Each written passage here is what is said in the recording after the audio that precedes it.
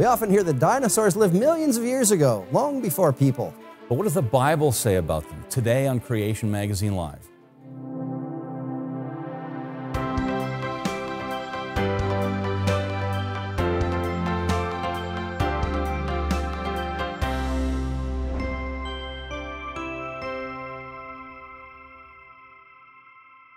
Welcome to Creation Magazine Live. I'm Matt Bondi. And I'm Richard Vangrad. Most of us have probably read a line in a children's book that says something like, millions of years ago, dinosaurs roamed the earth. Now, dinosaurs are most commonly associated with a history that involves eons of time. But what if that history's wrong? Yeah, well, the biblical age of the earth was our topic last week. So if you missed that and have questions about when God created, have a look at last week's show. Yeah, and if you didn't PVR it, it's now online at creation.com/CML8-04. Okay, so the history that the Bible records reveals that God created everything in 6 days, approximately 6,000 years ago. And everything? Well, that would include dinosaurs, wouldn't it? Well, yes, it would. Since dinosaurs are such a popular topic, it's important to understand them in the light of Scripture.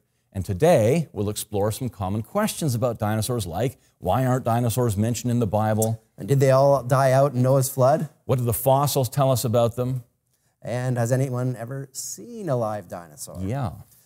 We've all heard the story that dinosaurs evolved millions of years ago and went extinct long before there were any people. It's a common theme in schools, museums, movies.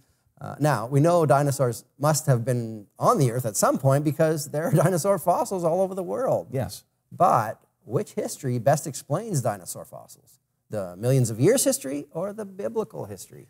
Yeah, and since we're Christians, we're going to start with the Bible. Hey, there's a novel idea. Yeah. Genesis 1, right there in verse 24.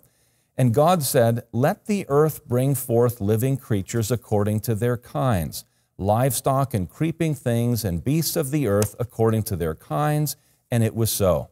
Now, since dinosaurs were land animals, God must have created them on day 6 of creation week. And there are other creatures associated with dinosaurs like pterosaurs and plesiosaurs.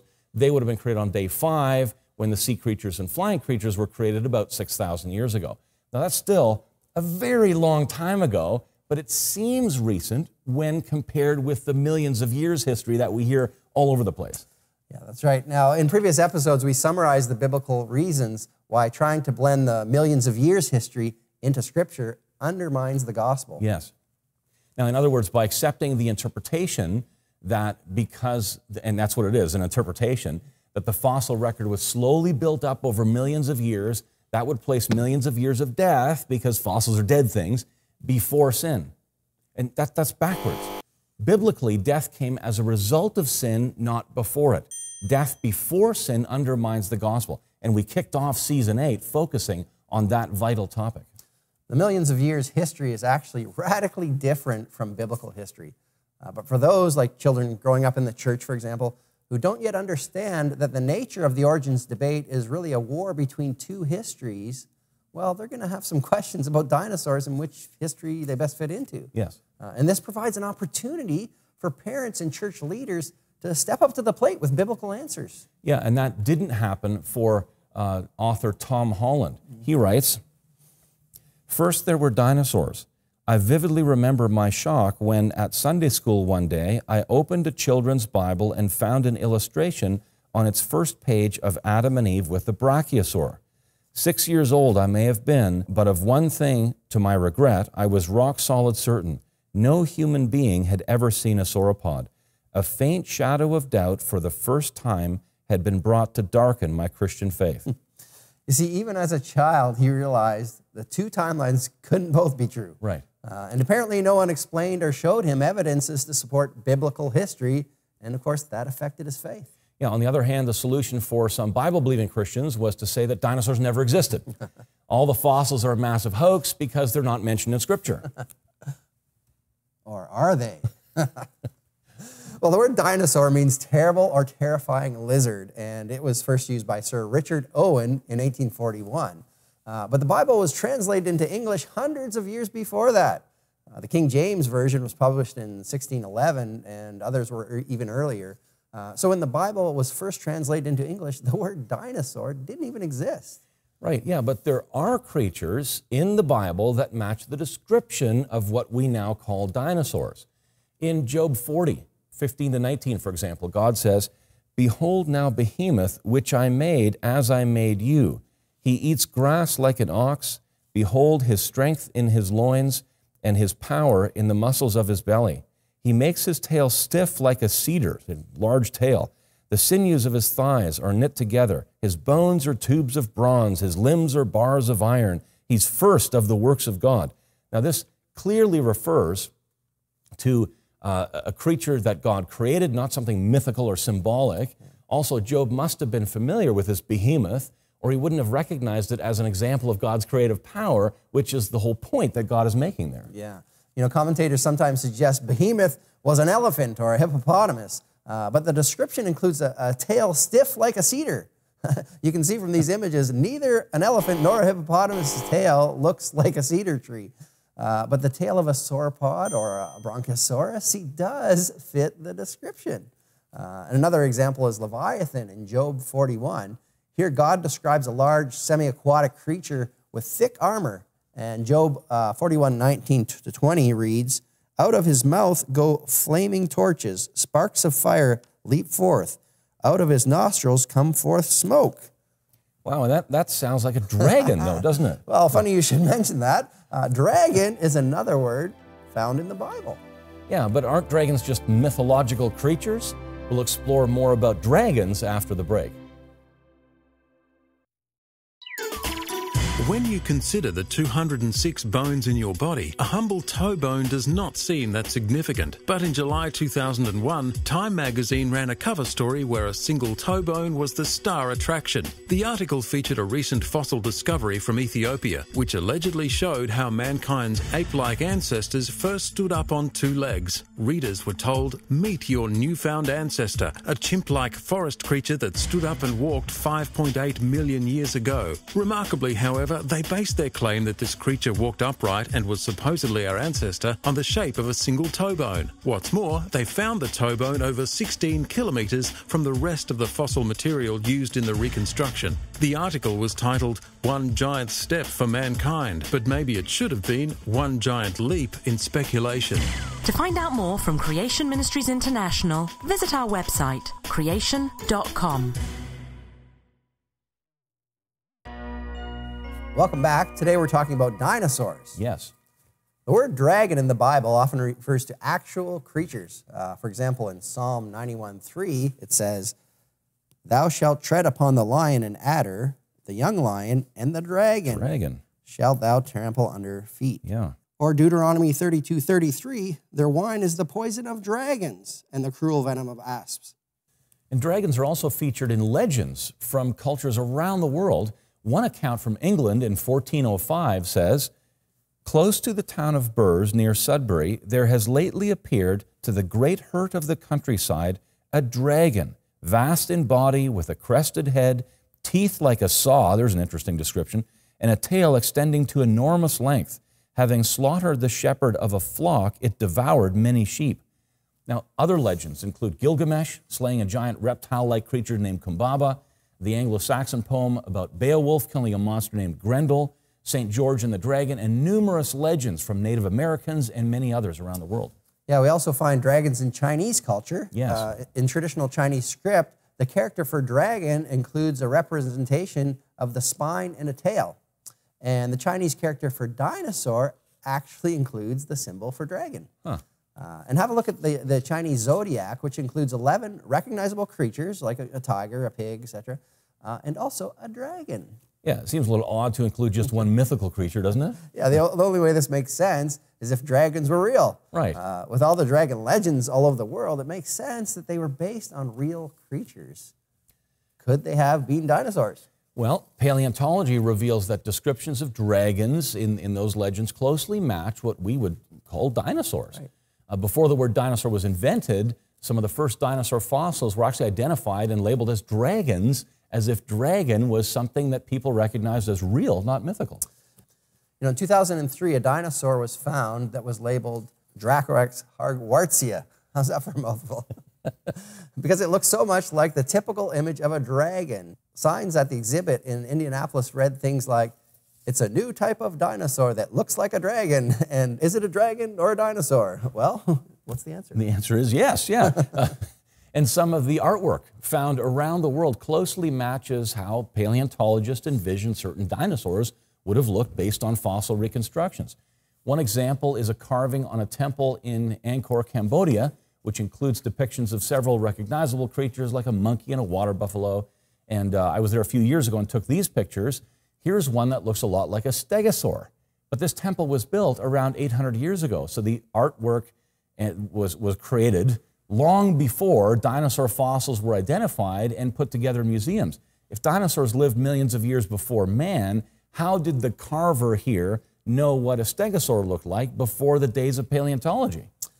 Here's a petroglyph, a carving in Utah done by the Anasazi people sometime before 1200 AD.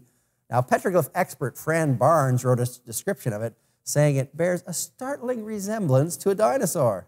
Yeah. Well, no kidding. But how did they carve that? I mean, did they watch Jurassic Park or copy it out of a dinosaur book? Yeah, don't think so. In 1496, Bishop Richard Bell died and was buried in the floor of Carlisle Cathedral in the UK. Now, on top of his tomb are brass engravings of different animals. You can see a dog, a fish, a bird, and wait, that looks like two sauropod dinosaurs, doesn't it? So, were the dinosaurs roaming England in the late 1400s? Well, what logical conclusions can we draw from these carvings, right? Well, it's logical to think that some dinosaurs may still have been living and people were familiar with them, or maybe they had recently gone extinct and these artists were working from their memories. Okay, yeah, that's logical. Either way, they didn't die out millions of years ago. Yeah. These things support biblical history, not the millions of years. Now, a similar image can be made using this cylinder seal from ancient Mesopotamia. These were used to make impressions on clay tablets, and this one creates an image that looks very similar to the engravings in Carlisle Cathedral. Wow, okay, so now that's two different artists in different parts of the world creating very similar images thousands of years apart. Yeah, I mean, what's more logical? That they both dreamed up the same thing, or that they actually saw dinosaurs in action? Okay, maybe we need to slow down here. Okay, let's just review a little bit. Okay, we can deduce from the history in Scripture that dinosaurs were created about 6,000 years ago. They're mentioned in the Bible, and there's evidence that people have seen dinosaurs as recently as a few hundred years ago. Yeah. I mean, that's radically different from the standard millions of years story that we normally hear. Yeah, I mean, don't you just love it when there's evidence that supports the Bible?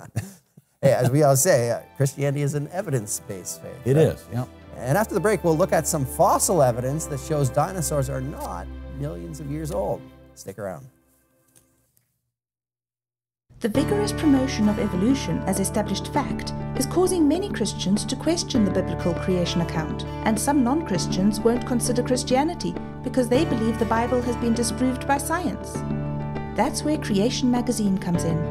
Creation Magazine is a family-friendly publication packed with cutting-edge science that supports the Bible, presented in an easy-to-understand format by some of the leading experts in their fields of study. Visit creation.com to subscribe today. We've been talking about dinosaurs. How old are they really? Now, since none of us today were around to actually see dinosaurs live, most of what we know about them has to be deduced from their fossils, which almost always gets filtered through the millions of years history. Yeah, evolutionists interpret the fossil record within a framework of deep time. Yes. With many layers of rock being laid down slowly over millions of years.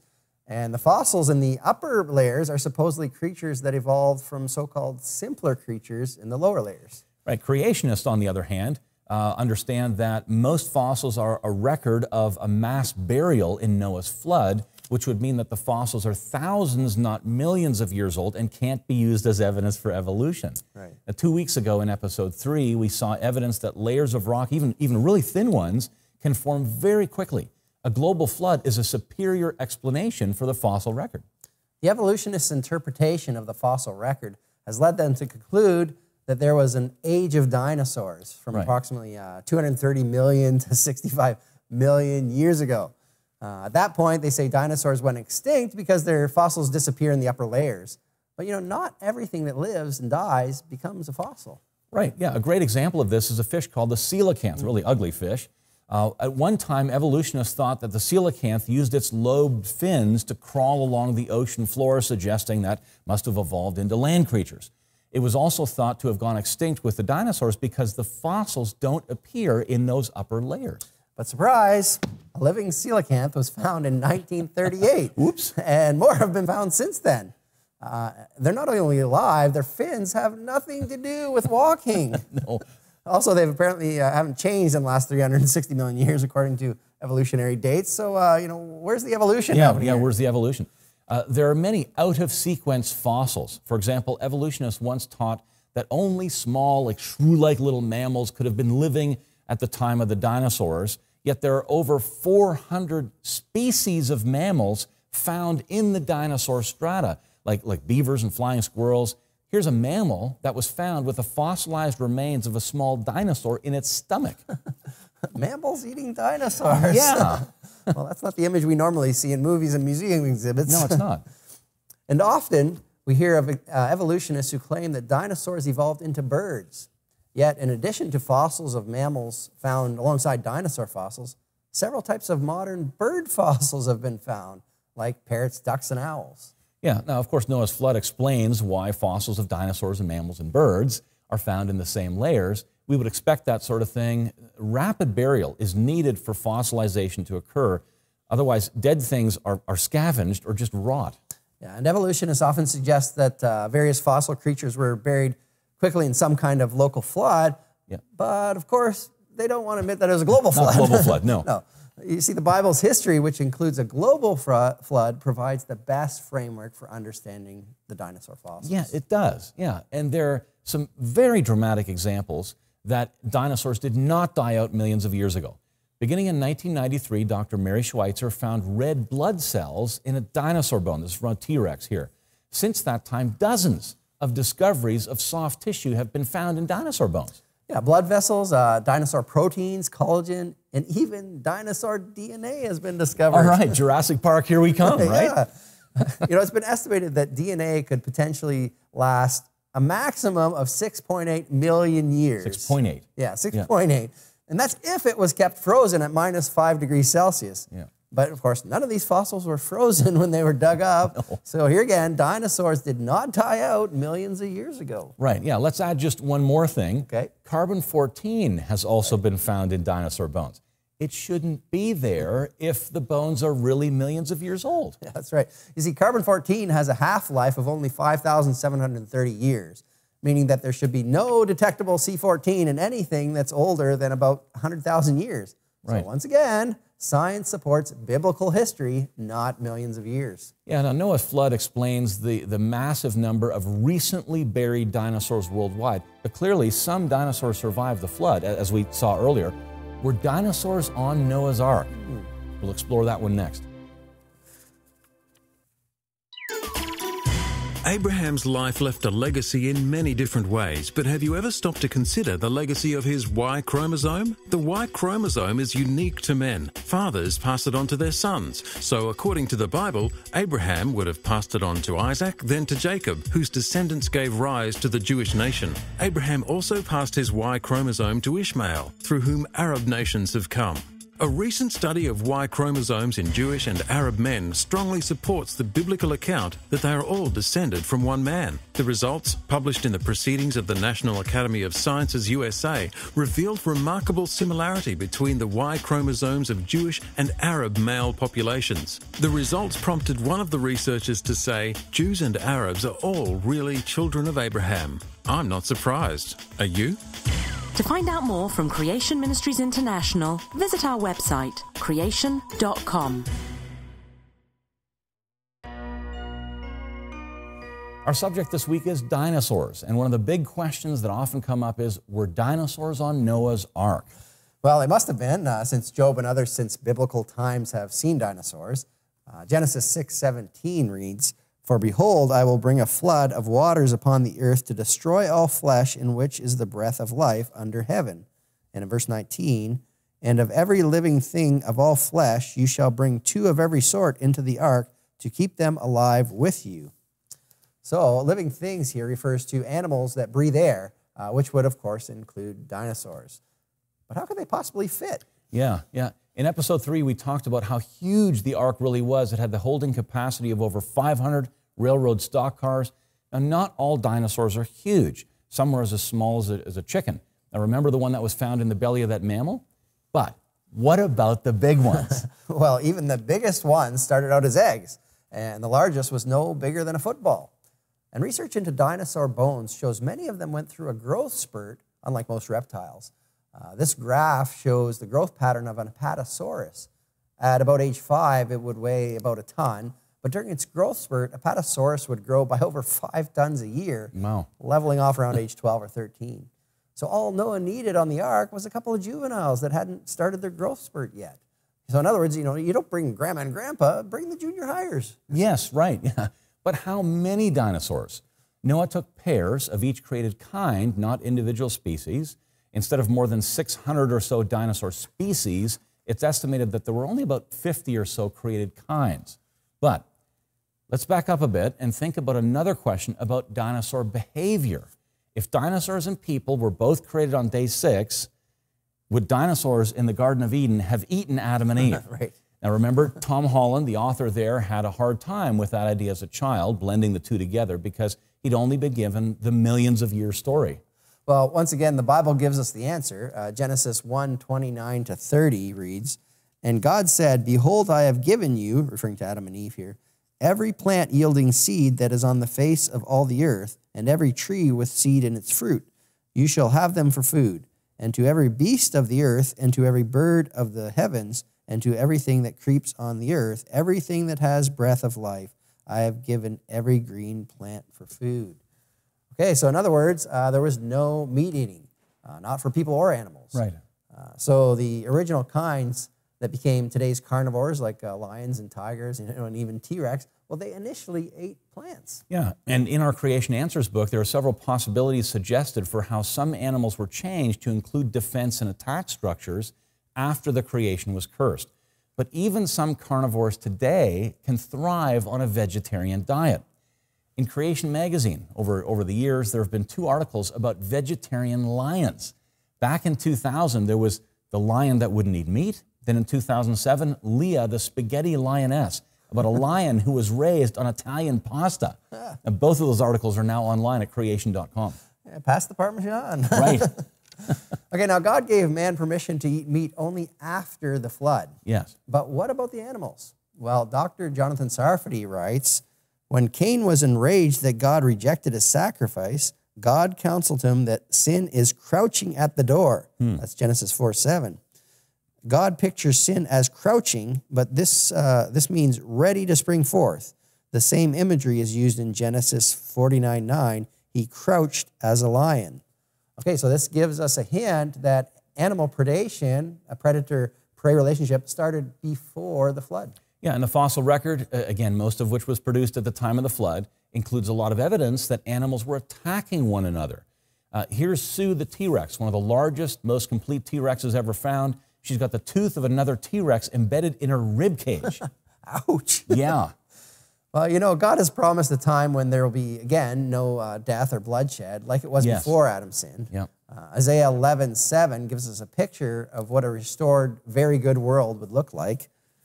It says, "The cow and the bear shall graze, their young shall lie down together, and the lion shall eat straw like the ox." There you go. So maybe they'll be eating spaghetti again. Yeah. And we have one last question to explore, and that is, where are they now? We'll talk about dinosaur extinction after the break. Refuting Evolution is a powerful, concise summary that explains where the common evidences used to promote evolution in textbooks are wrong, while at the same time showing how creation is better supported by scientific observations. It'll stimulate much discussion and help students and teachers think more critically about the creation-evolution debate, particularly the often overlooked differences between operational and historical science and how they relate to the topic of origins. Order your copy today at creation.com. And we've been exploring some common questions people have about dinosaurs. Let's recap. Are there dinosaurs in the Bible? Yes. Were they on Noah's Ark? Yes. Have people seen dinosaurs? Yes. Are they millions of years old? No. Okay. But where are they now? Of course, the vast majority of dinosaurs were wiped out in Noah's flood, except the ones on the Ark. But there are dinosaur fossils all over the world, often found in graveyards, with several dinosaurs buried together. Many of these are well preserved with no evidence of scavenging from other animals after they died. This indicates that rapid burial, and considering the size and the number of dinosaur fossils found, we're talking about a lot of sediment, which means a lot of water. Yeah. Dinosaur fossils, as well as others, are often found in the dead dinosaur posture, with the head back, tail extended, hind limbs bent. Paleontologists have explored several possible explanations, including tendons drying out or getting dragged into that position by moving water after they died.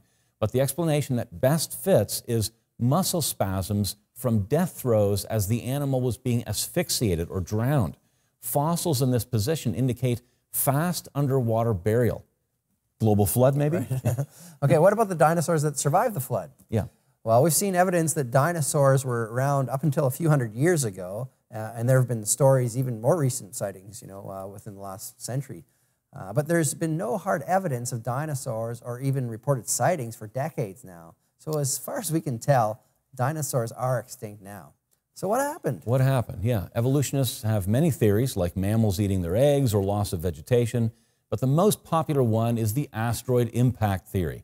This suggests that a massive asteroid hit the Earth near the Yucatan Peninsula in Mexico about 66.4 million years ago. Dust in the atmosphere then caused a nuclear winter that wiped out the dinosaurs. But not the mammals and birds. No, apparently not.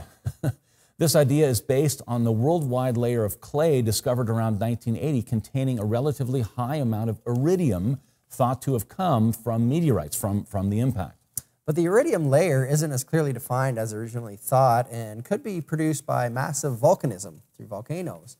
And yes, several other light-sensitive species obviously did survive. Right. But even with a deep-time interpretation of the fossil record, the extinction really wasn't that sudden. That's right. Yeah, there are challenges to explaining dinosaur extinction in a deep-time scenario. But how do biblical creationists explain it? Okay, well, there are several possibilities. There's climate change. There was an ice age right after the flood. Right. Less vegetation after the flood may have made it harder for them to find enough food. And of course, hunting. Yeah, hunting dinosaurs to extinction, that's not usually considered. Yeah, well, remember those legends about St. George and Beowulf? They were considered heroes for killing the dragon. The dragon was considered a threat, right?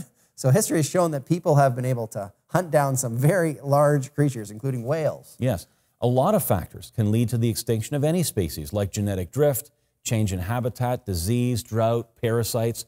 There's already lots of reasons that animals go extinct today. We don't really need to come up with a new one for dinosaurs. Yeah, that's right. So rather than being a stumbling block to faith, dinosaurs fit with biblical history far better than the millions of years history. And because of that, they can actually be a great topic for evangelism. Join us next week when we talk about biology and the Bible. And remember, Christianity is an evidence-based faith. And science supports Scripture.